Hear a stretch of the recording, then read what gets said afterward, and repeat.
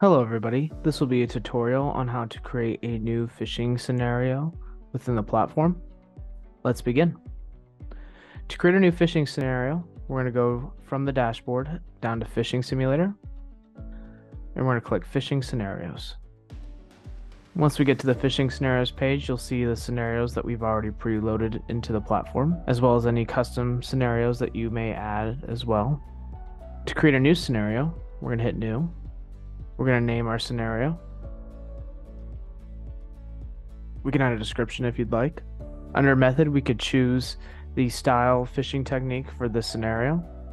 Our options are a click-only campaign, data submission, where the end user may submit any protected information, or a trackable attachment, where the end user can open a file attachment that could potentially be malicious. You'll select the language that you're writing this template and web page in.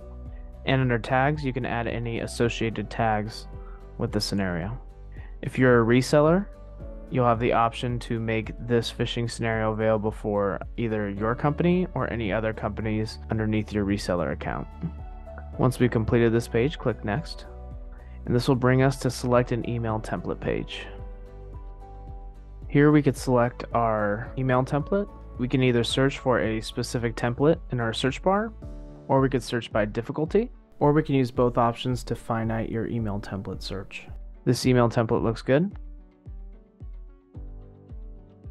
Next, we'll select our landing page template, and same as before, we can use these search options to find a specific landing page template. For both email and landing page templates, you'll see the template name and you'll be able to see a preview of that template.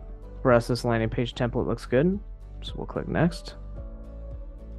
And now this brings us to our summary page where we could see all the options be selected. You'll see the name under scenario info, the method, the difficulty of this campaign. You'll be able to see the email template that you selected, as well as a landing page that you selected. And we can preview both of these as well.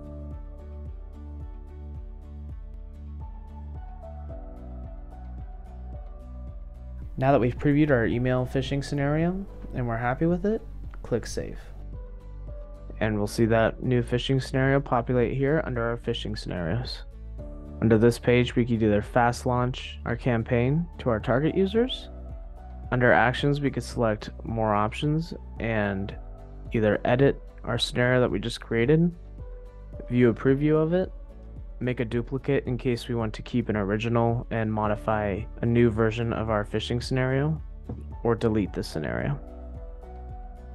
And this completes creating a new phishing scenario, as well as a brief overview of the phishing scenario page.